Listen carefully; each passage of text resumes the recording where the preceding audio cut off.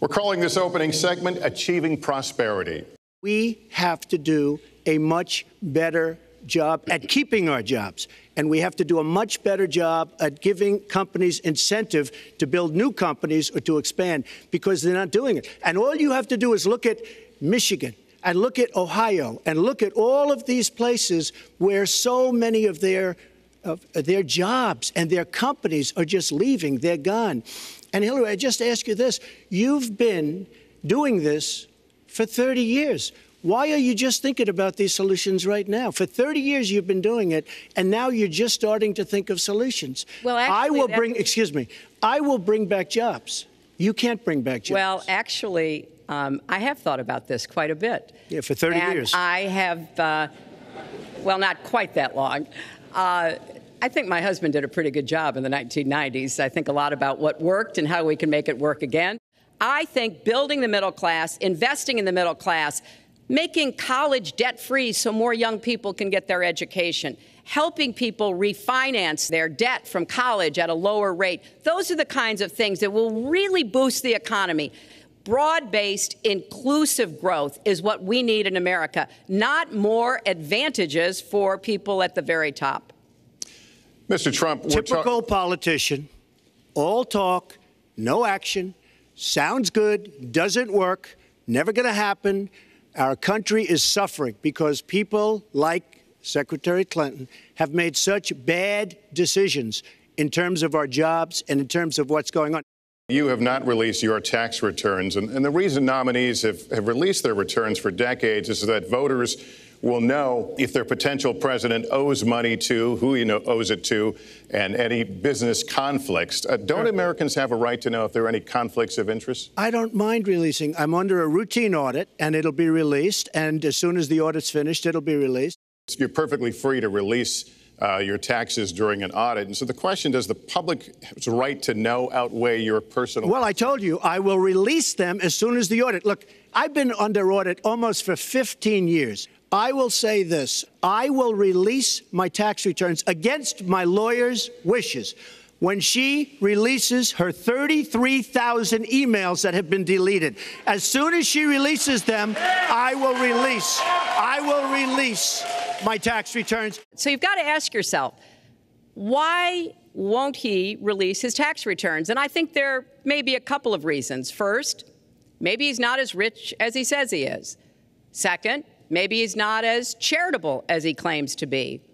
Third, we don't know all of his business dealings, but we have been told through investigative reporting that he owes about $650 million to Wall Street and foreign banks. Or maybe he doesn't want the American people, all of you watching tonight, to know that he's paid nothing in federal taxes, because the only years that anybody's ever seen were a couple of years when he had to turn them over to state authorities when he was trying to get a casino license, and they showed he didn't pay any federal income tax.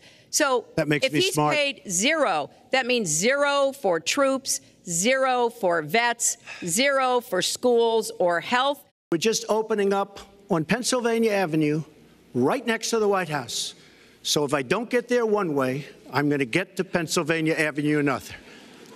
But we're opening the old post office under budget, ahead of schedule, saved tremendous money. I'm a year ahead of schedule. And that's what this country should be doing. We build roads and they cost 2 and 3 and 4 times what they're supposed to cost. We buy products for our military and they come in at costs that are so far above what they were supposed to be because we don't have people that know what they're doing. We move into our next segment talking about America's direction, and let's start by talking about race. The African-American community, look, the community within the inner cities has been so badly treated. They've been abused and used in order to get votes by Democrat politicians. You look at the inner cities, and I just left Detroit, and I just left Philadelphia, and I just, you've seen me. I've been all over the place. You decided to stay home, and that's okay.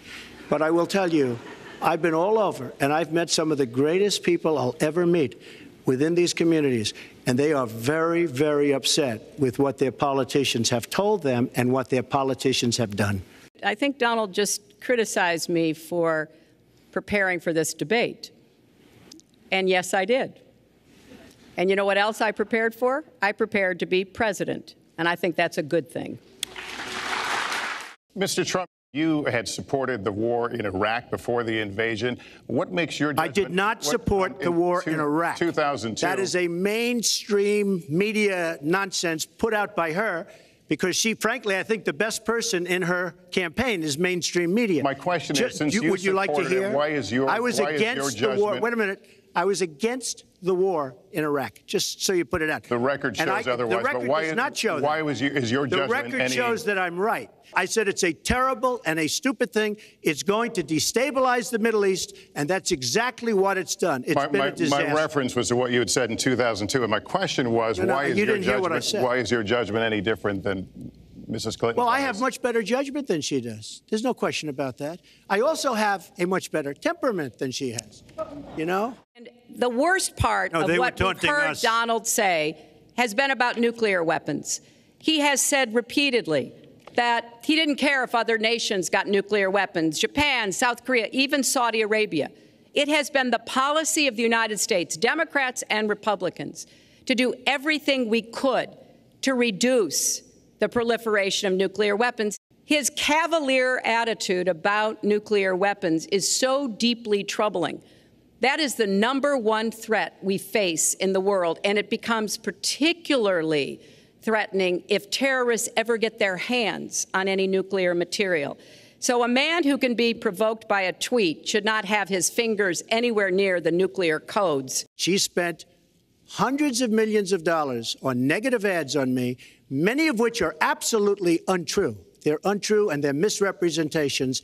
And I will tell you this, Lester, it's not nice. And the only gratifying thing is I saw the polls come in today, and with all of that money, over $200 million is spent, and I'm either winning or tied, and I've spent practically nothing. One of you will not win this election. So my final question to you tonight, are you willing to accept the outcome as the will of the voters? Secretary Clinton? Well, I support our democracy. I hope the people out there understand this election's really up to you.